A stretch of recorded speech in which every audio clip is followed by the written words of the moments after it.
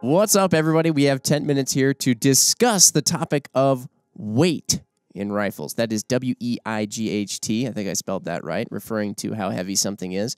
And since our guest here is Nick Laufenberg, who's been on the podcast before, you can surmise that it will be regarding precision rifle. That's not to say that we won't talk about perhaps gas guns in general here, but generally we'll be talking about probably AR-10s or mid to long range gas guns if they do come up, and bolt guns, not so much your run and gun style shooting. So anyway, now that we've caveated that, you may have noticed the title by now is, something along the lines of lightweight isn't always better. And Nick, maybe you can just right off the bat explain why that premise is true when it comes to precision rifle, and then we can dive deeper in it a little bit. Well, there's a few reasons. First of all, I'd always say base your rifle weight on what your application is. If you're a hunter and, especially like a sheep hunter where you're doing a lot of climbing and traversing over long periods of time, going with the lighter weight rifle is definitely advantageous just to cut down the weight of your gear. With that said, if you take a 6.5 Creedmoor, very popular cartridge for both hunting and precision, and you put that in a 6-pound gun versus a 20-pound gun, the results are going to be very different. You might get just as much accuracy, but what you're going to get is more recoil, harder follow-up shots, and spotting where your impact was. So with the lighter weight, yes, absolutely, rifle. Yeah. So with if you go with the ultralight rifle, you're probably going to come off target. And it's going to be hard to recover because you're going to come off target even more. If you were to hit your target, being able to see where you hit it and where the animal goes is huge. And also if you miss, being able to, if you're far enough away and you get that lucky second shot, being able to see, okay, where do I need to correct for my wind? Or was I high? Was I low? Was I left? Was I right? So that's another very important factor. Yeah, or just an impact even. Yeah. Did I hit? Did I hit? Yeah. And weight is one of those specs that we see a lot get tossed around, and I think just any spec you can put a number to. A lot of the times people, they try to grasp onto anything that can make a product better or worse than another one that helps them make decisions. We've seen it before, and we've discussed the topic of magnification, for example. It's a number. People want it to just, keep making the magnification bigger and bigger and bigger. It keeps getting better and better and better. But there's There's yes, if you're Mark, that is correct, actually. Same with objective size. And but there's kind of what I find to be like technical or numerical specs, and then there's practical specs. Correct, yeah. And with weight, a lot of times people see weight and they want to just dial it down as much as possible, almost have something that's just not even there so Absolutely. much. And it happens with scopes, it happens with the rifles. But for example, we saw a shooter out at the Vortex Extreme. We've seen multiple shooters out. It's even happened to me with my relatively lightweight Ruger American.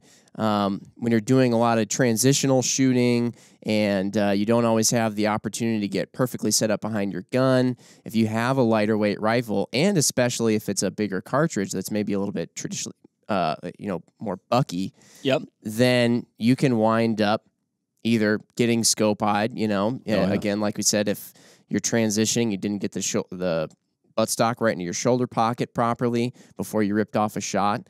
Or, like Nick was saying, follow-up shots get that much harder.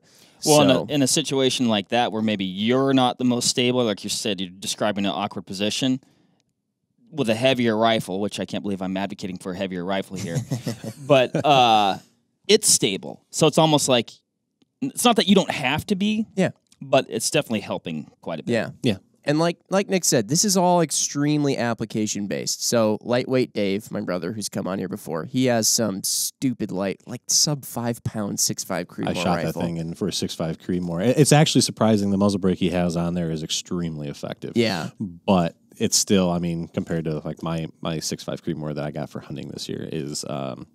it's remarkably more recoil. Vastly different. Double the weight. Yeah, and he's taking that, he's packing like 60 miles total with that thing in mountains, and he's climbing with it. He's doing all kinds of crazy stuff. And that's the stuff. rifle for that application. Absolutely. Right. And he's planning for... I'm much too fat for that. But, Dave's in extremely good shape. He's going to do it, and that's what he's into, and that's the rifle for the application. Mm-hmm. I think he's hopefully planning for one shot and no follow-up shot. Exactly. Yeah, he does. He's hoping that he doesn't need it. Most definitely. Yeah. What's the average weight of, some of these guys that are in PRS and other long range precision competitions? What's the average weight of the rifles they're lugging around out there? You mentioned 20 pounds earlier. I don't know if that's... Yeah. My match rifle, I think, comes in right around between 18 and 19. Wow. And that's a pretty average weight, I think. There's some guys that have a rifle. I think Buck Holly's 308 that he shoots for TAC Division weighs about 30 pounds. Wow. Yeah. You actually have it. There actually becomes in F class. I know for sure. I don't know if PRS is this way or some of the other ones, but there's a weight limit, right? Yeah. And it's you can't go higher than it. They do the same thing with King of 2 Miles. You have to be under a certain weight limit because some of the rifles that people were lugging out there to begin with were just. They were like bolting them into the ground. Pretty much. It was like at that point it was a barrel, and yeah. What do they call those guns? There's a name for it. They're kind of like I always want to say like a howitzer almost. Yeah, like it's basically artillery that's attached to the ground. Yeah. Are you talking about like a rail gun? A rail gun. Yes. Okay. Yeah. Mm-hmm. Yeah. Because in theory, if you had something that just literally didn't move when you shot, you would be able to just keep looking through the scope. It wouldn't impart any recoil on you. You get this chance to know better after the shot's been taken what you did on that shot. Yes. Would you say? Absolutely. There's less of the shock, like guns moving around, things happen, loud explosion, Yeah. Well, I've probably talked about this before, but just the scenario when I was moose hunting last year, we spotted that bull, ran down the hill, awkward shooting position. I actually had the old 300 Wisdom, right? Mm-hmm. Didn't have a bipod on it. It's a fairly lightweight gun. I couldn't get on the bull. We'd ranged him at 733. Like, I was on him, but I didn't feel comfortable breaking the shot because the gun just wasn't... the reticle was just floating enough that I just didn't want to break the shot. The bull left, came back out. I grabbed my buddy Ryan's gun. It was a 300 Ultra Mag, much heavier setup with a bipod, sat like a rock. Bull came out 733, shot him 20 yards, tipped over. Yeah. Right gun for the job. Yeah.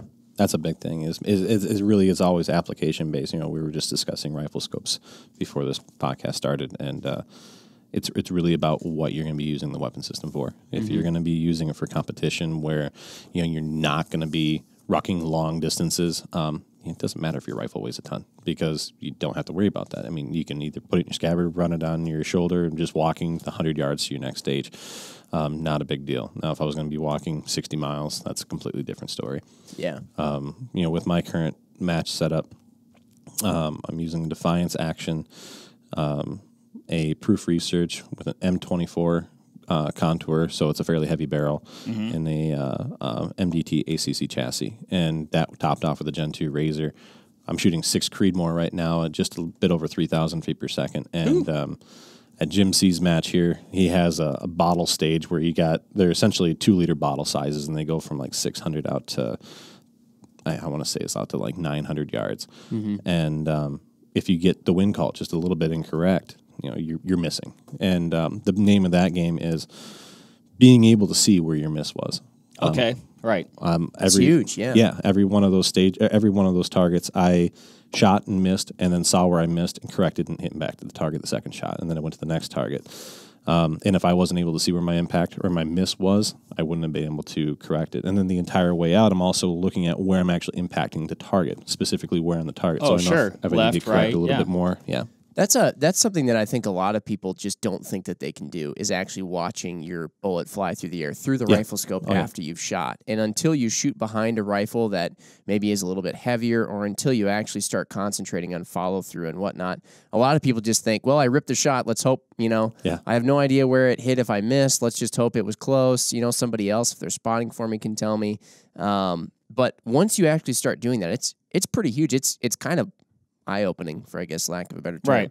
Right. Once you actually see your trace, your bullet through your own optic, and see where it goes, and then be able to get the quick shot in to hit with your next. It's game changing. On that moose, I couldn't see the trace, but I knew it was an impact. I saw the moose buck.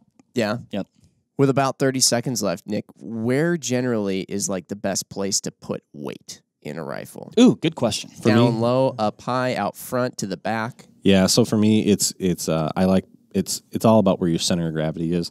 And that's because we do a lot of positional shooting, and it kind of carries over into hunting, right? I mean, if you're shooting off a bipod, it doesn't matter so much because just as long as your weight is down, you're keeping yourself pretty well anchored. But if you're shooting off of structures, whether it be a tree or shooting off of a barricade, having that weight, the center of gravity somewhere just forward of your mag well is super handy.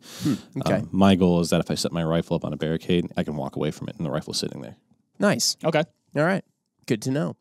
Well, there you have it, folks. Lightweight isn't necessarily always better. Everybody's applications will vary, but thank you, Nick, for joining us. That's Absolutely. about 10 minutes on the topic. And, yeah, we'll catch you next time. Lightweight Dave is rolling over and his ears are burning right now. I'm sure he's disowning me as his own family. And yeah, tune in next time when he refutes everything we just said. Yep, right. all right, thanks, everybody. Bye.